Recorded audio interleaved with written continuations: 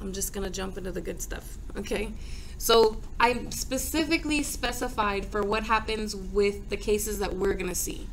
In RDEs, we're only doing of order 2, okay? Which means we'll only either have a first derivative or first and second derivatives, okay? That's all we're going to see. We're not going to see higher powers or higher derivatives, third derivatives, fourth derivatives, things like that.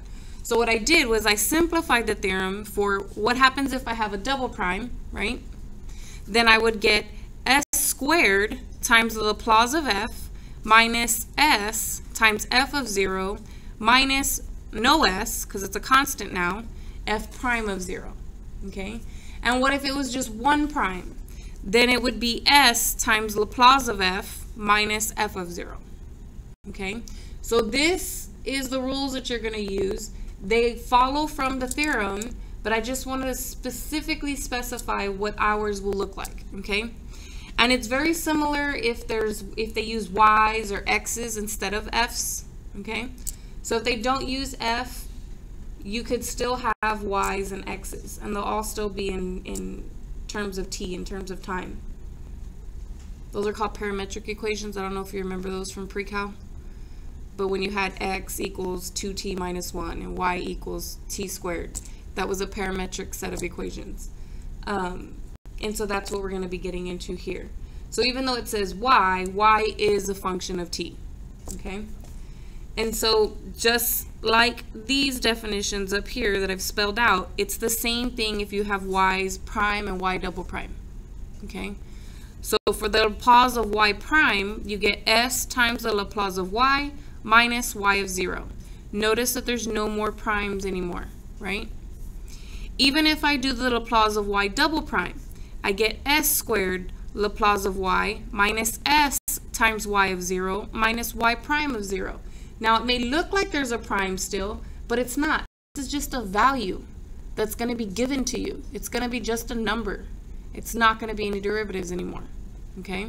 So you're going to turn something that had derivatives into something that no longer will have any derivatives. This is just going to be a value that is given to you, okay? Same thing here. You have something that had a derivative, and you're going to turn it into something that will no longer have derivatives, okay? Now you notice that the theorem is always evaluated at 0, right? It's y of 0, f of 0, always at 0. So when they give you your initial conditions, they're always going to be when t is 0, always, okay? Now the book likes to use capital letters instead of writing Laplace. I don't. I just wanted you to be aware of that. If you're looking at the solutions manual and in the middle of the problem, instead of writing L of y, they might just start using capital Y, okay? It's just a notation. It's just because they're lazy and they don't want to write L braces, Y braces. That's all it is, okay? I like to keep the LYs in there only because that way I don't forget that that's a Laplace, and I have to remove that Laplace if I want to figure out what y is, right? So that's why I leave it in there. So when I work out all these problems, I don't ever use capital Y's. I will keep using L of y all the time, okay? So this is our first example. It says use the Laplace transform to solve the initial value problem. You can only solve initial value problems using Laplace, okay? Those are the only kinds of problems you'll be allowed to solve. That's it. So this is just a fancy way of saying what? It's just a weird notation for what? What's another way I could write that? It's just a y prime. So I could write this as y prime minus y equal to 1. And it says I have to use the Laplace transform, which means I have to Laplace the whole equation. Now remember, Laplace is an algebraic manipulator, which means if I'm going to Laplace the whole thing, I could just Laplace each individual term. And at the same time, I can take out any coefficients. I just have to remember to Laplace everything, right? So notice how for the minus y, I kept the minus on the outside, and that's okay. Your Laplace transform is an algebraic transform.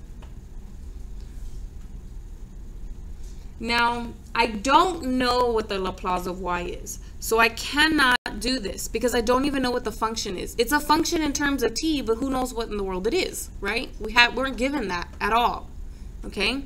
We can do the Laplace of 1 because we have a formula for that, right? I think it was 1 over s, if I'm not mistaken. I don't have my papers with me, but I believe that that's what it was. Right? So this side will become 1 over s, not 8. This is unfortunately stuck like that. And this I can transform. Okay, I have a definition for this. This thing right here will become s Laplace of regular y minus y of 0, according to my definition. Okay? Now again, I don't know what the Laplace of y is, but do I know what y of 0 is? This is just 0. And I'm just rewriting the whole rest of the problem. Okay? So really, I have s times Laplace of y minus the Laplace of y equal to 1 over s. I want to get the Laplace of y by itself, okay? So that when I inverse Laplace it, I'll know what y is. And that's the whole goal when you're solving these DEs, right? Is you want to know what's y, okay? So in order for me to solve for Laplace of y, I would have to factor out the Laplace of y. Now, whether you put the factor in the front or the back, it really doesn't matter because you're going to get rid of it anyway, right? But if I factor out a Laplace of y, what's going to go in the parentheses? What's in front of this Laplace? S. And what's in front of this Laplace? Negative 1, right? Or minus 1, okay? And if I were to distribute that Laplace back in there, I should get the same two terms that I had above. And that's how you know it's equivalent. Right? So just algebra, right? Nothing, no derivatives, nothing crazy going on here.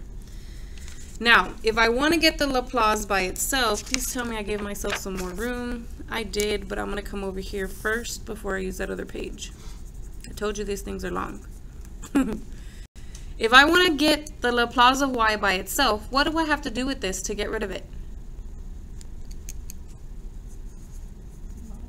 Divide by it. And if I divide by it, what that means is that instead of just an s downstairs, I'm now also going to have that s minus 1 downstairs. So now I have two things downstairs. There's no formula that has this form, okay? Because I'm about to Laplace inverse this so that I can figure out what y is. But none of my inverse formulas have this form, okay? Even if I were to distribute the s, I would have s squared minus s. That also does not fit any of my Laplace inverse forms, okay? So what I'm going to have to do is the partial fraction decomposition, okay? Because I do have a formula for something over s, and I do have a formula for something over s minus something, right? This one would be a constant, and that one would be an exponential function, right? So we've got to split this up. So I know that this is going to look something like a over s plus b over s minus 1. I just need to figure out what the a and the b should be. Okay? And so I'm going to do little squiggles because this is not part of my problem. It's just my side work, right? So basically we're trying to figure this out. I know there are different ways that you guys do. I saw it on the test one time. I think the first test. Y'all do it different. Some of you do it like me, and some of you do it differently. I multiply everybody by the common denominator, s times s minus 1. And if I did that, both denominators would cancel here. Only the s would cancel here, and I'd be left with a times s minus 1. Here the s minus 1 would cancel, but I'd be left with b times s. So I'm literally taking s times s minus 1 times all three fractions, right? And turning it into an equation that no longer has any fractions, okay? From there, I like to distribute and regroup. So So then I like to put my system here. So do I have any terms with s in them on the left-hand side? No, which means my coefficient for s would be assumed to be a 0, right? Because there's no s terms on the left side. But on the right-hand side, my coefficients for s are a and positive b, which means I would be using a plus b for my system of equations. Now for my constants.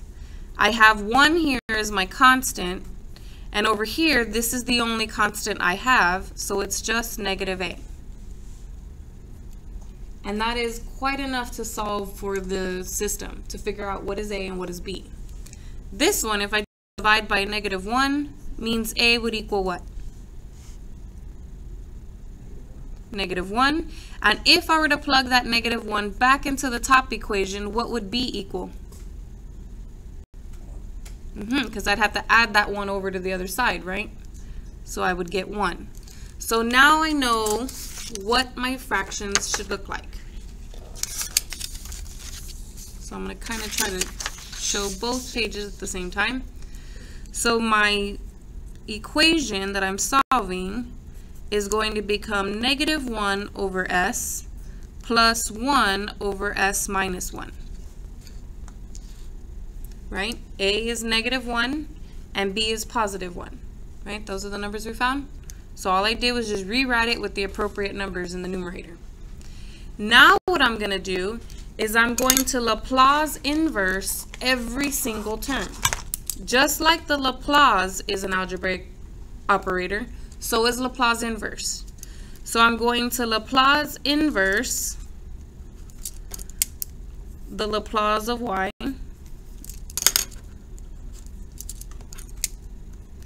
I'm going to keep my minus on the outside, and then I'm going to Laplace inverse 1 over s. Keep my plus sign. Oh, I guess that should have been in pencil, but it's okay. And then my 1 over s minus 1, and then let me close my braces. So notice that everything that I had there in pencil above is exactly what I have in pencil still, right? I just put the Laplace inverse on every single term, okay? This is just telling you what I'm gonna do. I like to write that before I do it, okay? Some people just start doing it, but I like to write it, okay? What happens when you have an inverse and its original? Two inverses of each other? They undo each other, don't they? Or cancel each other. So what do I end up with on this left-hand side?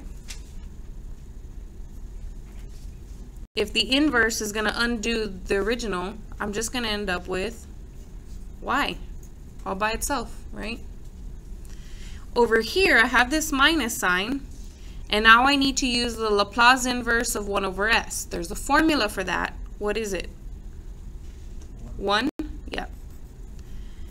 And then I have a Laplace inverse for this. All I have to have it is s minus something, and then it should be e to the 1t, right?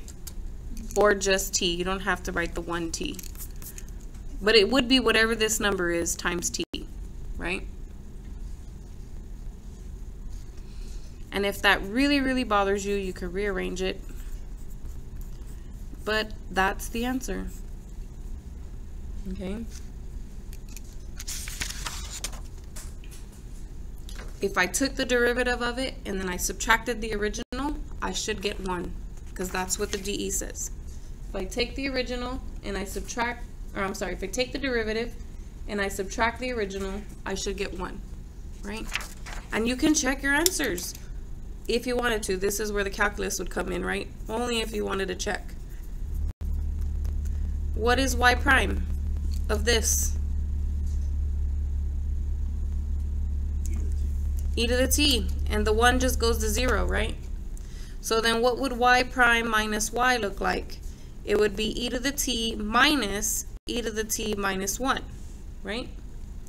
Which if I distribute that minus sign, I get e to the t minus e to the t plus 1. These guys wipe each other out, and don't I get 1? Like it said I was going to, right? So it does check out. So if you really wanted to, you could check your answers. I wouldn't, just because I already did a lot of work, right? Just hopefully I did it correctly. But if you wanted to, there is a way to check them, which is why I was having you do that at the very beginning, right? When I was having you check to verify whether the DE, this is a solution to the DE or not, so that you could check your own answers, okay? Okay, of course, they're not going to take it easy on us, right? They're going to get harder. So this one has, how many pages do I got here? So these are the only two examples I have. I have one example where you have just one prime, right? And then now we have a second example where we're going to have a double prime, okay? But with those two together, we should be able to figure out the homework, because you got to get the process down. The process is Laplace everything, use your definitions for your derivative Laplace, right? Then get the Laplace of y all by itself, and then Laplace inverse, okay? The only part is that when you try to Laplace inverse, that may require you to do partial fraction decomp. Almost always it's going to require you to do partial fraction decomp. I can't even think of a homework problem that doesn't make you do partial fraction decomp, okay? If there is one, you're really, really lucky because they all have to do it, okay? Because once you get that Laplace y by itself, you always end up with this multiplier that you have to divide by, which causes a problem, okay? Okay, so let's see this one here. If I do the Laplace of everything, I like to just write it out first. I don't like to just jump in and start using formulas. Oh, this is a constant, isn't it? Square root of 2? It's an ugly constant, but it is a constant. So I can use that on the outside.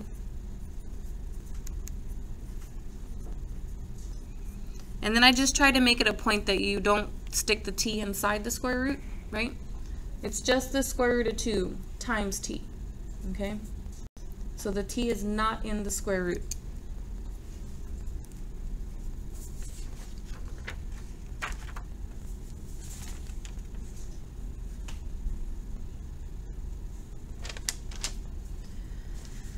Okay, now let's use our definition. So the definition of the Laplace double prime is going to be s squared times the Laplace of y minus s times y of 0 minus a constant 1 times y prime of 0.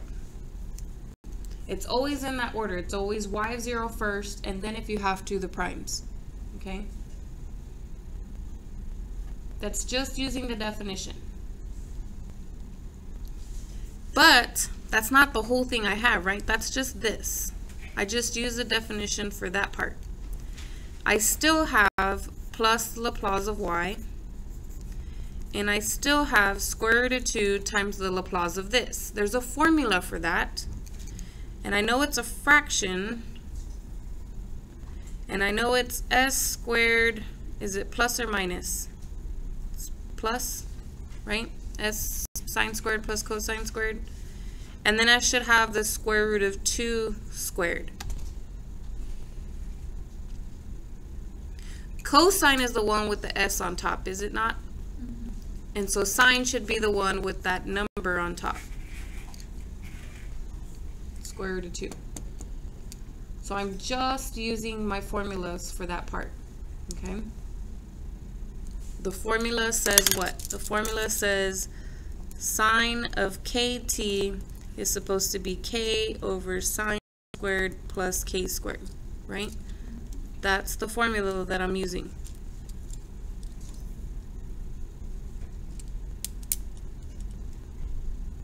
And I told you how I remember those between the hyperbolics, right? Just to review. Sine squared plus cosine squared is 1. I know that from the Pythagorean theorem. So that's how I remember that the bottom should be plus for sine and cosine.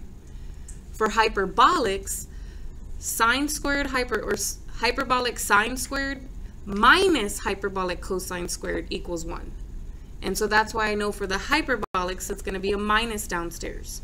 Okay? And then the only way I remember it, it's hard to remember it, because one has an s on top and the other has the k on top, right?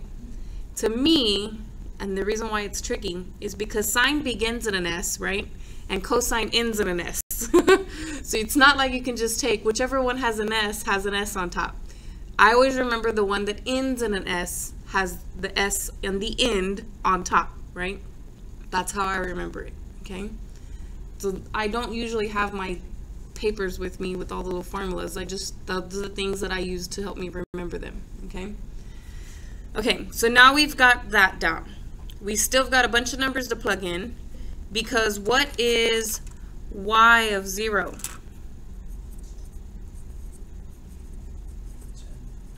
That is 10. And what is y prime of 0? This guy. 0. I'm using my initial conditions, right? This guy is stuck. If I multiply a square root of 2 times a square root of 2, what do you end up with? 2. And so then I end up with down here, s squared plus 2. I'm going to eventually have to turn it back. I know I am. But for right now, I'm going to leave it alone like that with the 2's. It just helps me visually. I don't like seeing the square roots. Okay. So let's see what we've got there. This term's going to go away. But I'm going to have s squared Laplace of y minus 10s plus Laplace of y equal to 2 over s squared plus 2. When you're solving for something, the first thing you need to do before you even factor it out is get all the terms with that thing that you're trying to get by itself, all the terms that don't have it, to the other side, okay? So the 10s is a problem. It doesn't have a Laplace y attached to it, does it? So then it needs to go to the other side, okay? So I'm going to add 10s to both sides. So I have s squared Laplace of y plus Laplace of y equal to 2 over s squared plus 2 plus 10s over 1, really, right? It's not really a fraction. I will eventually have to make it all one fraction, right, in order to do my partial fraction decomp. But I'm going to do that at the same time that I factor out my Laplace of y, okay? So if I factor out the Laplace of y over here, what would I have inside the parentheses?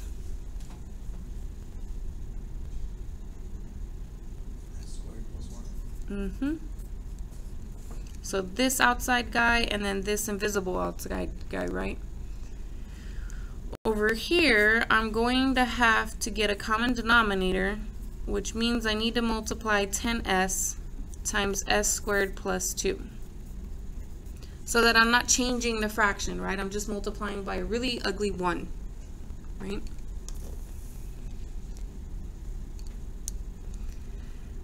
And before I put that s squared plus 1 downstairs on the other side, let me fix it first and make it one big fraction.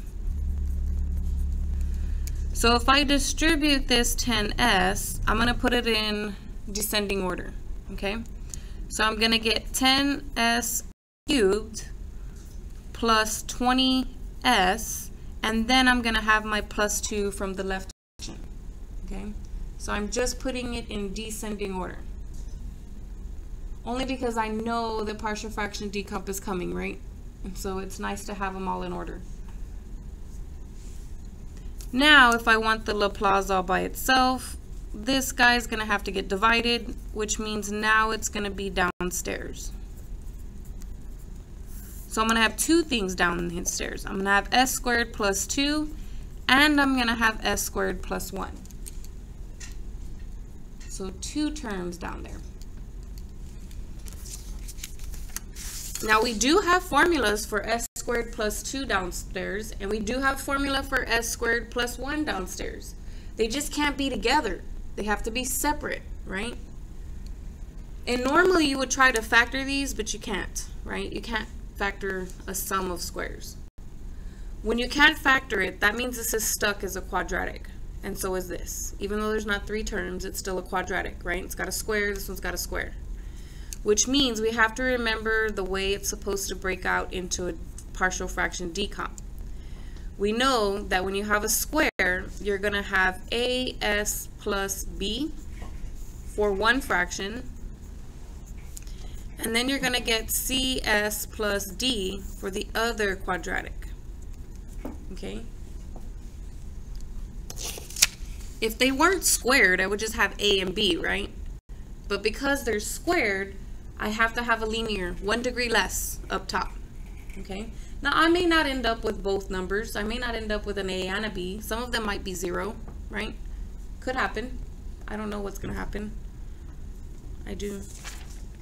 Yeah, it does happen. I have to write it down because otherwise I make mistakes. And if y'all don't catch me, then the whole thing's wrong. So I have to be prepared. Okay, so let's set up this partial fraction decomp. I'm going to do my little scribbles over here. I'm going to give myself quite a bit some room. Now, I'm going to do this, but I'm going to do it all in one.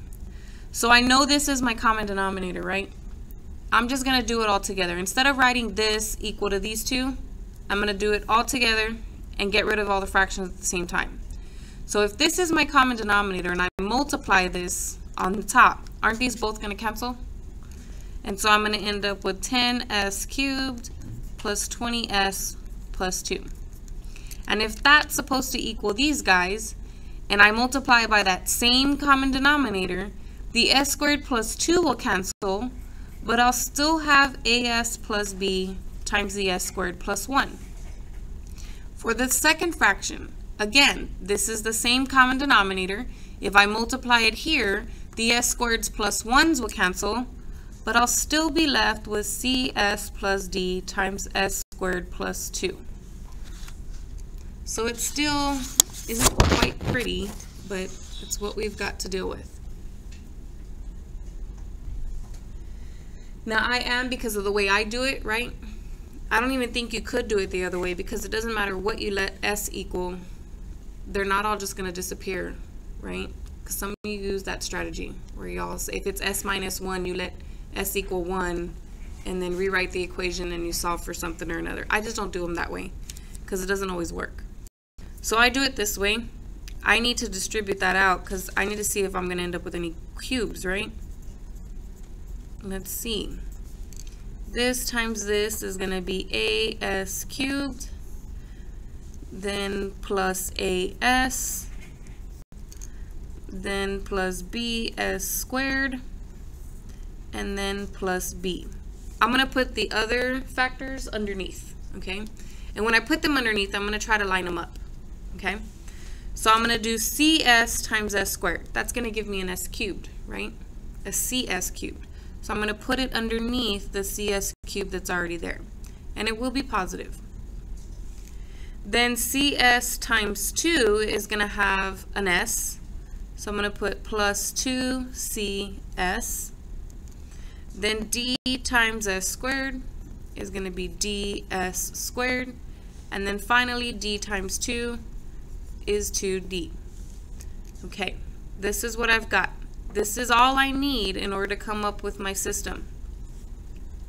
How many equations am I going to have in my system?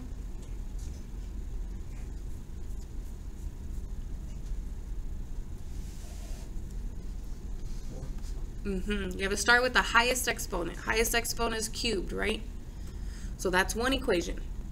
Then I have to look at the coefficients of s squared. Then I have to look at the coefficients of s. And then I have to look at the constants.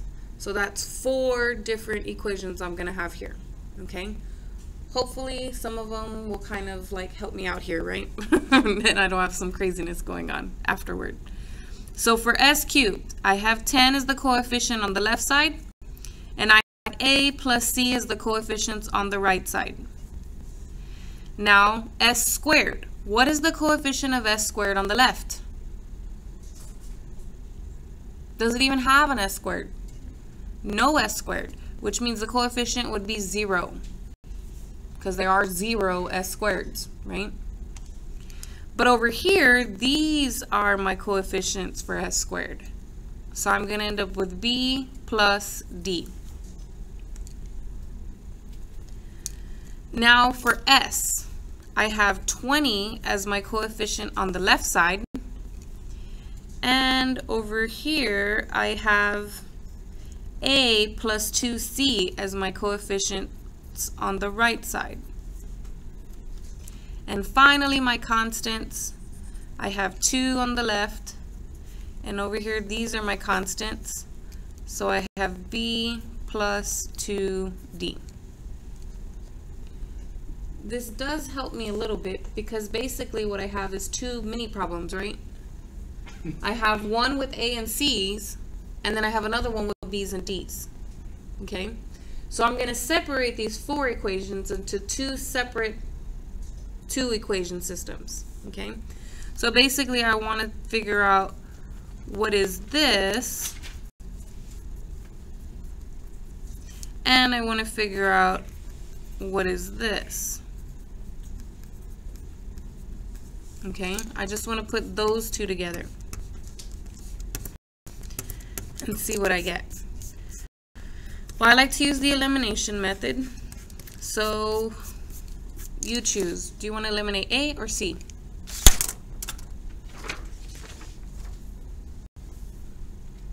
Which one looks easier to you? It don't matter, but which one looks easier to you? A? Okay. So somebody needs to be negative then, right? So it can cancel out. So because I want to end up with a positive just because, I'm going to make the top one negative. So this is going to be negative, negative, and negative. I basically multiplied by a -1, right, to everybody. So this is going to be 10. The A's are going to cancel. And how many C's am I going to be left with? Just 1 C. And I already have it, right? And if I go back in and I plug that into the top equation, 10 equals A plus 10. What is A going to equal? 0. So I've got 2 of them. I knew some of them were going to go to 0. And there's a 0, which makes it easier because then I don't have 4 different fractions here. I just have one. Maybe another one. Okay, now here we could do the same thing, right, to get rid of B. So we can make all of these guys negative. Well, it don't really matter because 2 minus 0 is still 2. Those go away, and I have D. And if I plug that back into the original top equation, what do I get for B? -2. So I have 3 numbers. One of them I don't have to worry about, right? But I do have 3 of them. So when I come back to my original problem, I don't have this term because I got 0 for A, right? So this term is not going to be there. However, I have to put -2 for B.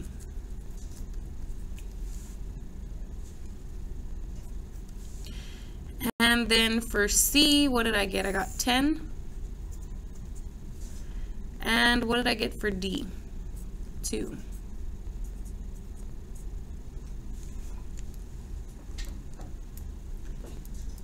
This one actually does have to be manipulated because I still have 2 terms on top, and those formulas that have s squared plus 1 at the bottom don't have 2 terms. They either have the s or they have the constant, right? They do not have 2 terms. So I'm going to have to split up that second fraction before I start messing around with the Laplace inverse.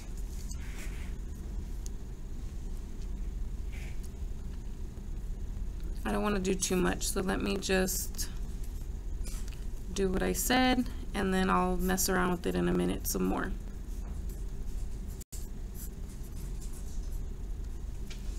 Okay, I know I'm going to Laplace inverse, but before I do, I want to make it look exactly like it's supposed to look for my formulas. Okay, so I'm going to rewrite this. This is going to be s squared plus the square root of 2 squared. Is that the same denominator?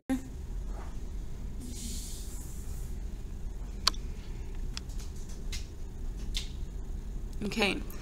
But that means I have a constant up here, which means I should have the square root of 2 up there, right?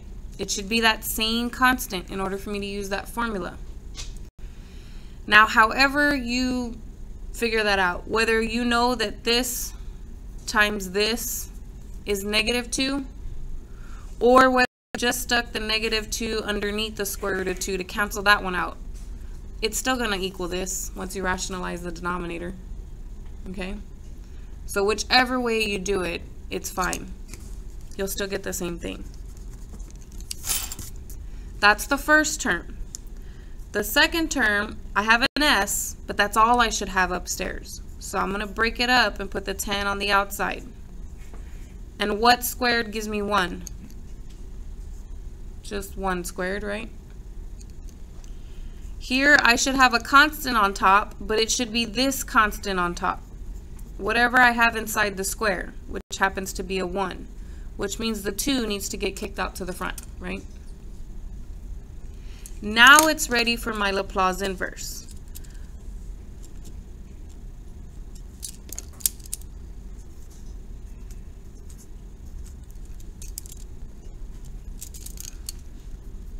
And I'm going to put all of that stuff in front of the fractions outside of my Laplace inverse.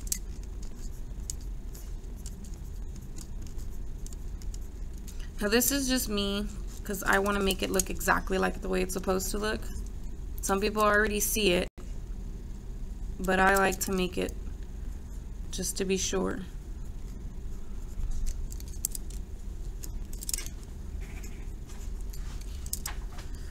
Is it gonna fit? Let's see. Yeah. There we go. So let me zoom in there because I really had to squeeze it in there to fit it in there. But it's the same line as above, just with the Laplace inverses, right? And the little constant coefficients on the outside. So we already know that an inverse and a regular function undo each other. So I end up with y. I'm going to have this coefficient of negative square root of 2. And that one has the plus, so it's not the hyperbolics. But it has a constant up top, which means it should be sine. And then I'm going to end up with that constant times t. Plus 10. This one also has a plus downstairs, so no hyperbolics. But it has an s on top, which means it's cosine. And that would be cosine of 1t. But I'm not going to write 1t. We're just going to write t. Plus 2. Same thing again. Plus means no hyperbolics. It's got a constant up there, so it's going to be sine. And always look down here to see what is going to go next to t. It's going to be a 1 that's next to t. So it's just going to be 1t or t. Now this was super long. I don't want to take the derivative of this. It's not hard to, but I don't want to. And then to do the second derivative, right? I would just like the, okay, I did it. I wouldn't check it. But you could if you wanted to. You could take its derivative, take its second derivative, plug it back into that original DE, and see if you get whatever they said we were supposed to get.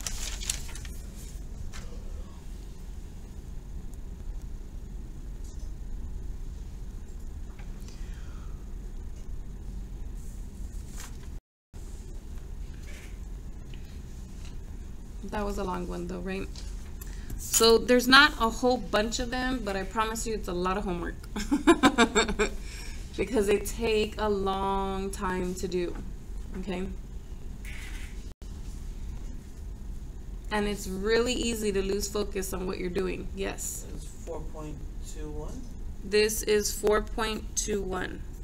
No, 4.22. It's in the 4.2 section. Just look for 34, 35, 36, 37, and 40. Now you have this one in your student solutions manual, but I promise you they do not show everything. It's very like this short. When you see how much paper it takes, right? It's long. But they'll just be like, oh, this is equal to this. And not even show you the partial fraction decomp, okay?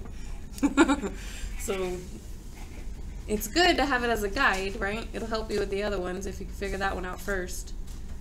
But you will need to figure out 5 of them, okay? Now, those are the single guys. I may not even, I don't know what I want to do. Let me see, how many problems do I have?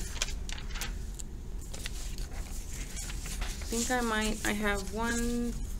Okay, that one's little. This one's big. This one is big. So 2 big ones, and that's it. So I don't have that many examples for the next class. They're just super duper duper long.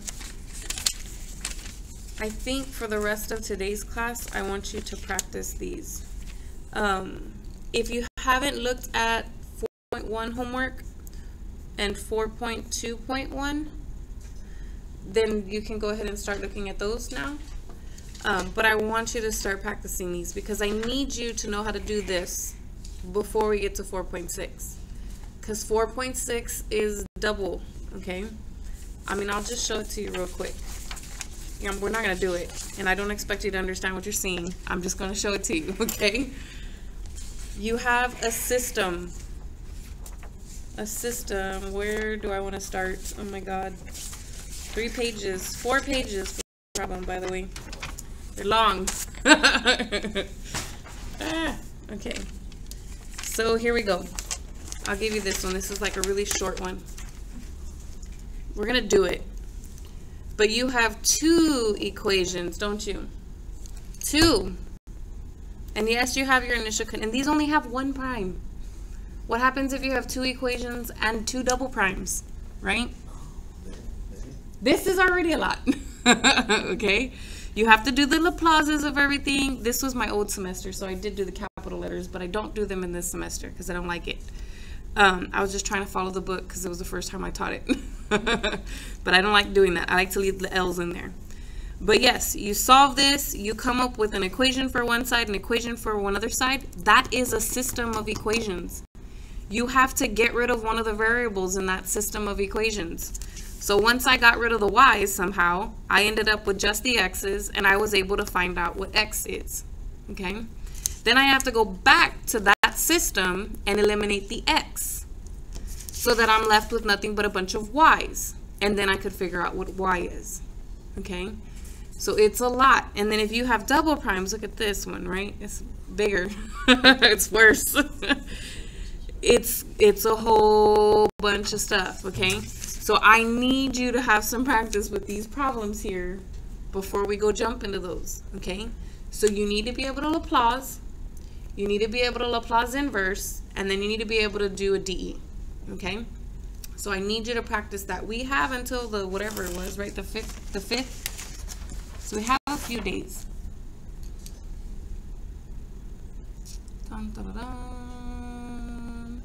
So if we do review on the 31st and I cover 4.6 on the 24th, that means today we can work on the other stuff, and then the 29th we can work on 4.6 as a class before we do the review. Okay? I kind of want y'all to do it on the board though, because I need to see where y'all are. So let me gather my thoughts here. I think what I want to do is I want to go to 4.1 and put the homework problems on the board, and then everybody try to do one of the homework problems from 4.1. If we get all of that done, then we'll go on to 4.2.1. Okay, because we still have like an hour, right? So you guys take a 10-minute break at, what is it, 11:05? I'll have stuff on the board, and then everybody will try to do something, okay? But we're starting at the beginning, not jumping into this, okay? Use our notes, right? Yes, you can use your notes. Your notes, your book, anything, yes. Each other, yes, everything.